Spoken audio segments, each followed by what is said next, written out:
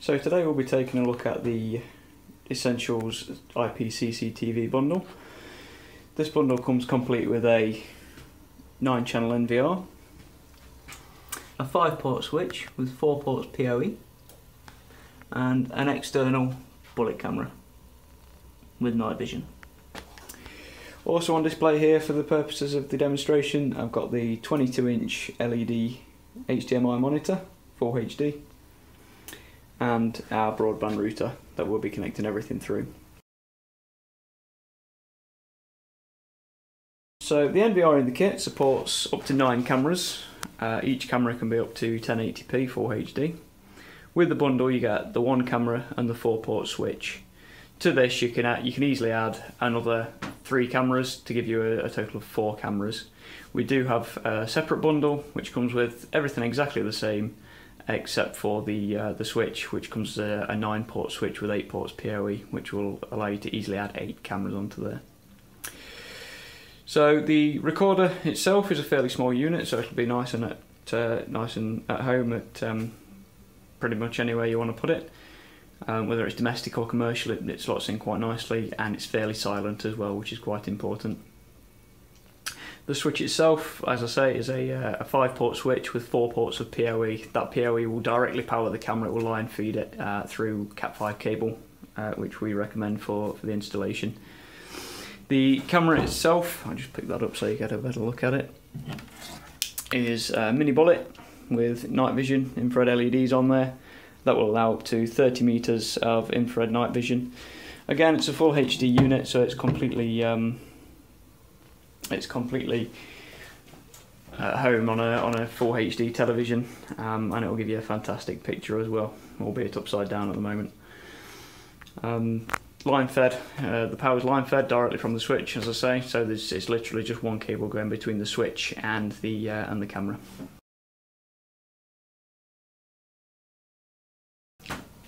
Now, to connect everything together, what you might have noticed is the switch in this case is separate to the recorder. A lot of recorders you'll see on the market do have a switch integrated into them. There's no particular benefit of doing it one way or the other, really. This particular kit, as I say, comes with the separate switch, so it's a couple of more cables, but it's no big hassle really. So the way we've got it connected together is the camera is connected, as you can see, via this Cat5 cable directly into one of the PoE ports on the switch, which is flashing for us. If you wanted to add more cameras, you just add those into the additional 3 PoE ports on there. You then have an uplink port, which is a non-PoE port, so that will go back via this Cat5 cable here, and that goes into the back of your broadband router. So whether you're on Sky, BT, Virgin, anyone like that, you'll have a router like this, and in the back of there you'll have multiple ports to connect. That's what's going off to our ADSL line, and then you have the various different devices plugged into the back, one of those being the PoE switch. Additionally, we've got the network port on the back of the recorder there.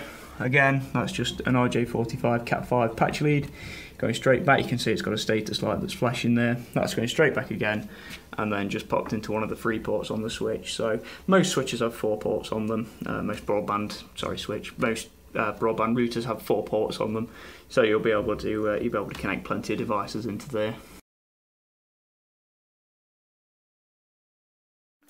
Regarding the wiring of the system, I did touch upon the fact earlier that the switch is separate to the recorder. Some recorders on the market have integrated switches which will allow you to wire all the cameras straight into the back of the recorder, and other systems like this one have a separate switch with a single network port on the recorder itself. A lot of the time it's down to personal preference how you prefer to wire it, whether you prefer to bring all the cameras back to the recorder or the cameras to a separate switch. There's no particular technical benefit to doing it either way. Obviously, historically with CCTV systems, when it was analog and coax systems, the cameras would all come back to the recorder, so that's probably what a lot of people are used to. The main benefit of having a separate switch that's external of the DVR itself would be the fact that you can wire all of your cameras to that one switch and then take a single cable back down from the switch to your NVR. So if you take, for example, a domestic installation where it's a house, if you have 4 cameras on the outside of the building, you can take all of your cameras, the wiring from all of the cameras back to a single switch in the loft or somewhere nice and out of the way. and then you can take one single cable back from that switch just back to the recorder, whether that's in somebody's living room or in a bedroom or anywhere around the house. It's a lot less invasive with the cabling as compared to something where you've got to bring 4 cables back into someone's living room or someone's bedroom or something like that. So it can be a real benefit to have a separate switch, and that's part of what makes this system quite nice.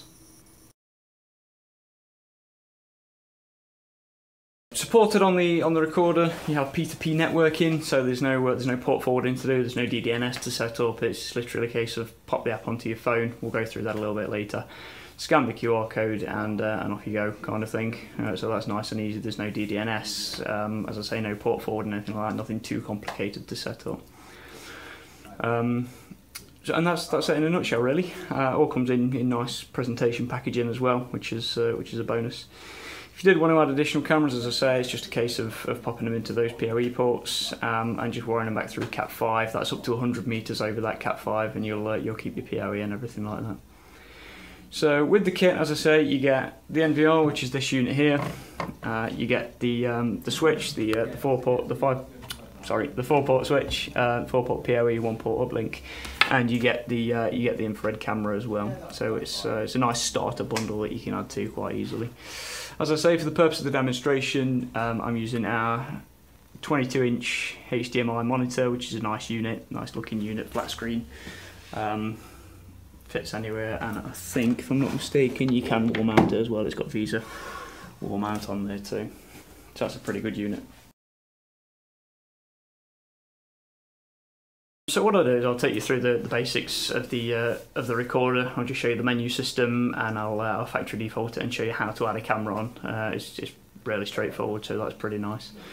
So let's do that now. So you do get the mouse with the bundle as well. You get a power supply for the recorder as well. You get the power supply for the switch too. So it's pretty much what you need to get started, kind of thing.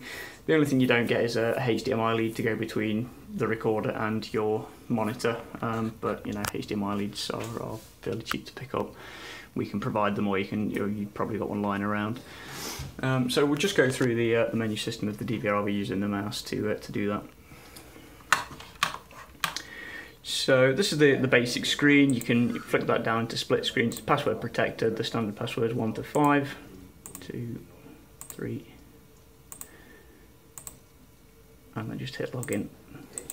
And from there, then you can split the screens however you want to. I've only just got the one camera at the moment, up to 9 screens. Or you can give a single window there.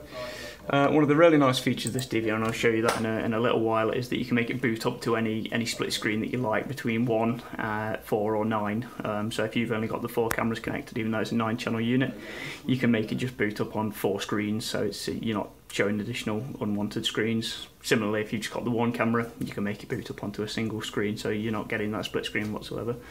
All changeable, obviously, as you're using it. So from there, you've got POL, which is an auto sequencer that will go through the cameras one at a time. You've got your volume, turn it up and down, obviously. Record setup, it does what it says on the tin. That's how you set the frame rate and everything like that to record. PTZ setup doesn't really apply, but if you were adding PTZ cameras onto the system, they are supported through the ONVIF protocol. Image colour, you can just change the brightness and the contrast, everything like that. Playback is where you will playback recorded footage. Remote devices, the camera setup. So there, you quick get to menu items, or you can delve into the main menu there. So it's fairly nicely laid out, nice and simple. Again, across the top you've got operate, playback, file backup if you want to do it to a USB stick or something like that to take away and save for future reference. And you've got shutdown, where you can restart the unit or shut it down. System information, system log, that will give you events and things like that, so motion detection and alarm events if you have them. Camera setup, that's where you'll add your cameras into the system. You've also got a degree of alterations that you can make to the camera picture and frame rates and whatnot as well. Network is where you'll set IP addresses, or if like 99% of setups, you've got a DHCP server on site, either built into your standard broadband router, be it from Sky or Virgin or BT or something a bit more complex, then you can set that in there and it will automatically give your recorder an IP address. Setup events, again, that's for setting up things like motion detection, video loss and whatnot, telling it what to do in those events. You've got storage set up where you set your hard drive, you can just view it from there. You can set up your recording and everything from there. The system is set up to record out of the box, so you don't really need to touch that if you're not too worried about it. You can go to disk and you can see the size of the disk you've got there. This particular one's got a 500 gig hard drive in it, but the main kit usually comes with a 1 terabyte, so you get double this amount of disk space. You can highlight it and format it from there as well. And then you've got the system where you get various different options that you can go through. So you have language, I wouldn't recommend changing it usually. Record mode, set it to overwrite, it'll obviously overwrite when it gets to the end of the recording, of the hard drive capacity. Record days, if you only wanted to record 15 days or 10 days or 7 days at a time, you can set it in there. Most people would leave that alone. Video standard power, leave it alone. Standby time in minutes, that's if you have a password protected menu. Once you've logged in, after 10 minutes of inactivity, it will knock back to asking for the password again. And you can give the device a name. You've also got your date set up too, so in everything in there you can do NTP, so it will pick up its time directly from an NTP server. So lots of options basically to go through. I won't go through all of them because it's a bit too much to go through on this video, to be honest. So yeah, most of them you won't even need to touch, in all honesty. It does kind of record out of the box. So what I'll do is I'll do a full system reset and I'll show you how to add a camera into the system and just to get it up and running kind of thing. So to do the reset, we'll go to System and we'll click Restore Default. Tick the top box, I'll check everything and restore to factory settings. Hit apply there, and that's going to ask me to confirm, and I'll do that, and it will reboot the unit. So when it reboots the unit, it sets literally everything back to factory default. So all the IP addressing that was set up will be gone. The cameras that were programmed into it will be gone as well. So so it's literally from the start kind of thing. It takes just a minute or so to boot. So there we go, so the system's booted back up now, and what you get when you boot the system for the first time is this nice easy boot wizard, which will take you through all the steps that you need to get up and running. So what you do to start with is you'll untick the box that says Start Setup Wizard automatically, and then it won't ask you next time. Go to the next step, the password, 1 to 5, that's 2.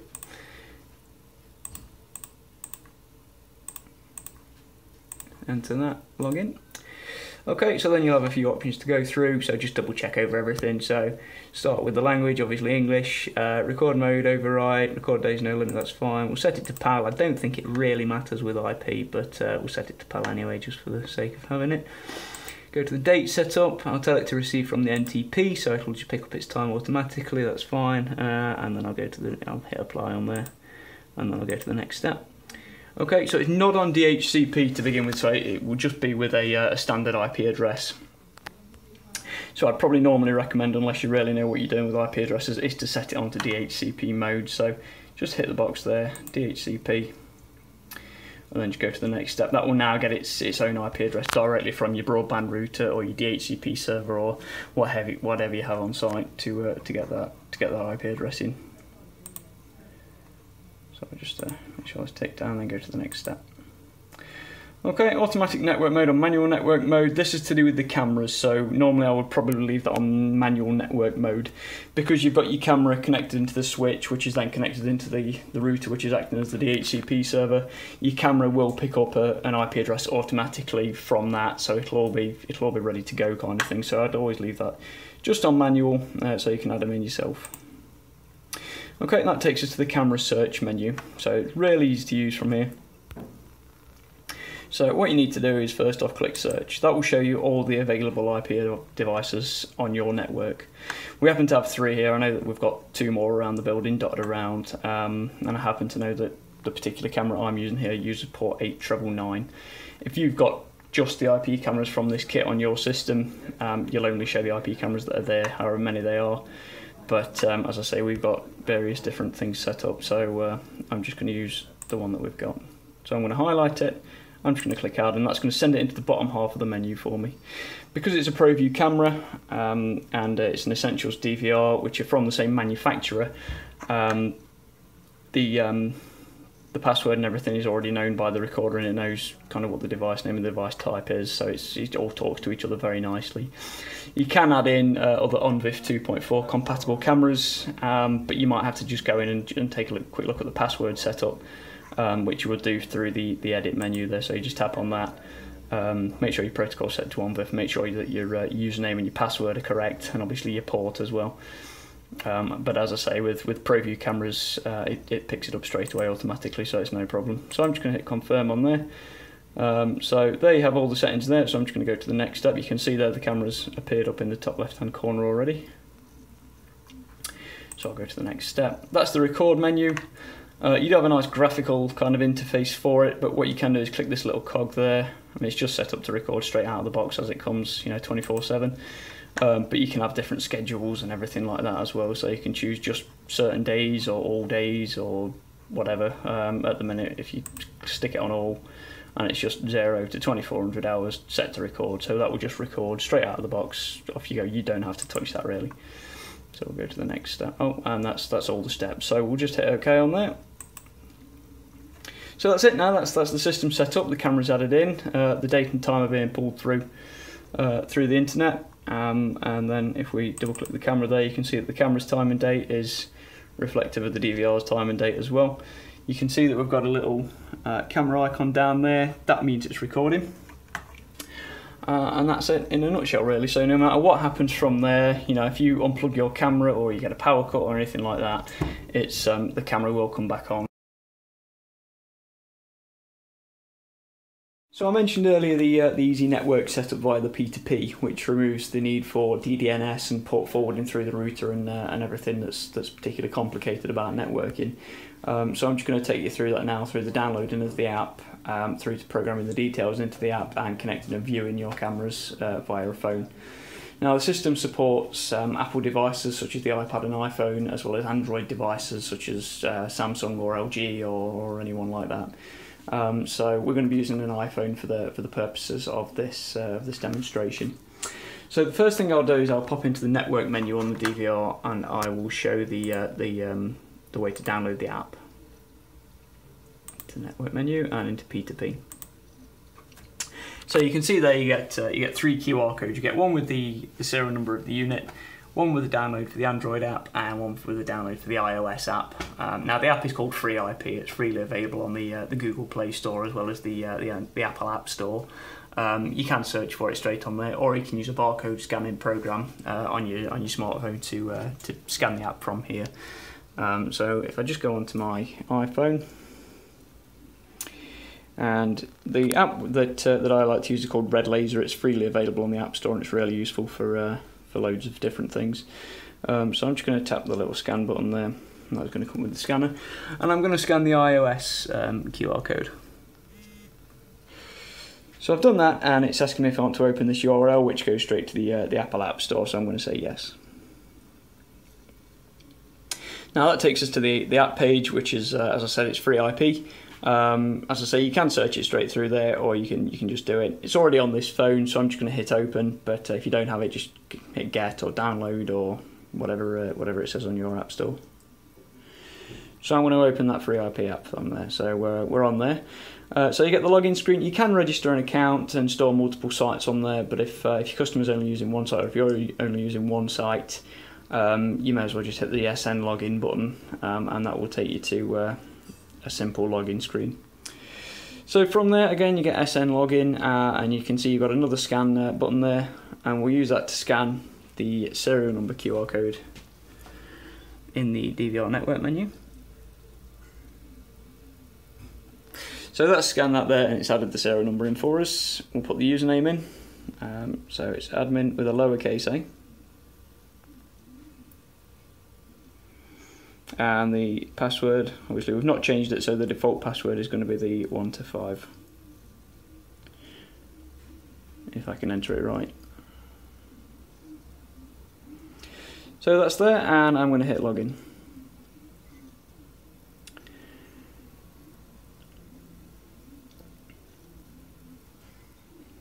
So that's just loading up now. So you can see we've got there, it's brought up the camera in the very top left hand corner. So I can double tap the button there, and that will bring it up full screen. You've got down the left hand side of the screen there, you've got 4, 9 buttons that are highlighted. You can't use the 16, 25 and 36 because obviously this recorder won't support it. But you can hit the 4 and it will go to a 4 split screen. If you had 4 cameras it would show them all, and then hit 9 and that will go to the 9 split screen. Obviously if you had all of them it would show them all. So that's that. So when you finish with that network menu you can come straight out of there just by right clicking back to the normal screen. So when we're on the app on the phone there, it's very similar on the Android user interface on the Android app, so no need to worry about showing you both. So we're on there. What we can do from there is we can play back. Hit the button, it'll think about it for a second, and then you can see that you can play back from any of the recorded footage that's already on there. It's a really easy time slide kind of thing. So you can see there somebody was walking through the door, but they're not, so it's obviously playing back. You can choose the time that you want to view through the slider there, or you can hit the calendar and you can choose any particular date that you like to play back from. There's not a lot on here on this recorder because I've just set it up for the purpose of this demonstration. So so there we go, that will find it, anything that you want to find. So when you're done, just hit the back button and that will take you out of there. It will save the details. You've got a little save checkbox there, so next time you come to it just hit SN login again and just hit the login button, which is that one, and again up it will pop. Now again, there was no port forwarding to do that, there's no DDNS setup. That's literally the steps that you need to take. As long as you have the recorder connected up into your network or into your broadband router, that's all the setup you need to do. So I just hit the home button on the phone there and you can see, I don't know if I'll show it. Yeah, I'm just on 4G there. The Wi-Fi is switched off. So you can see, yeah, the Wi-Fi is off there. So there's no, it's not locally. It's also going over the internet to get to the recorder, and that's as easy as it is to network this system.